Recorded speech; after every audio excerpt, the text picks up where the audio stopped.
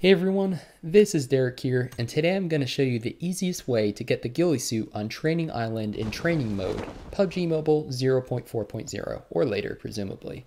So what we're going to do is we will use the UAZ to actually get onto the roof where the Ghillie Suit is located. A number of you pointed out in my previous Ghillie Suit video that this is the easiest way to do it, and I was like, yeah, that's a good idea. So let me show you for those of you who don't know the easiest method.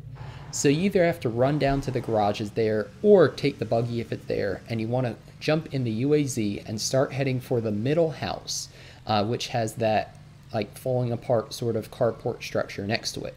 You'll drive the UAZ underneath that carport, and you want to drive it until you hit the wall.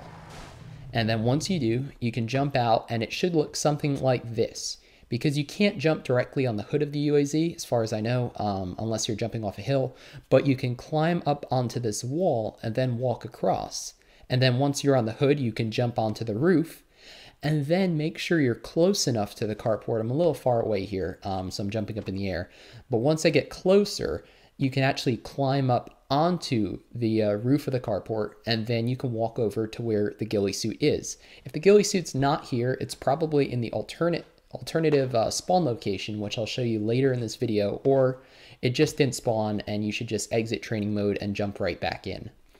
So there you go. That is the easiest way using the UAZ to get the Ghillie Suit in training mode, which is pretty awesome. And now I'm going to show you the grenade method, which definitely isn't the easiest to do, but it's probably the most fun.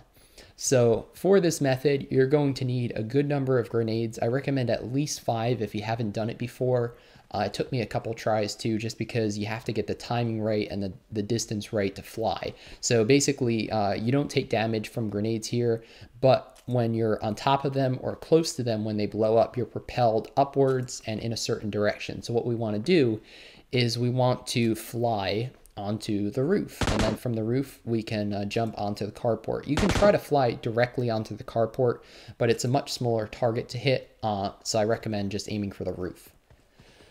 So you can see here now I set up in that middle house again, pretty much dead center and in line with that broken wall. So you can pause the video if you want to figure out exactly where I set up, because this is the best location in my opinion. So I'm going to use a low toss, roll the grenade forward, and stand straight ahead, slightly ahead of it. And what that does, you fly up in the air and you land dead center on the roof. This is more for style points. You have to land on dead center, but for the video, I figured it'd be fun to try to do that. So there you go.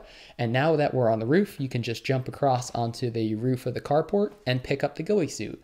So like I said, and there's a guy running up the hill who's like, how the heck did you just do that? Well, if you watch this video, you know how to now. And it might take a couple tries. Don't get discouraged. The grenade method is definitely a lot tougher than just using the UAZ, but like I said, it's definitely, it looks cooler and it's a lot of fun.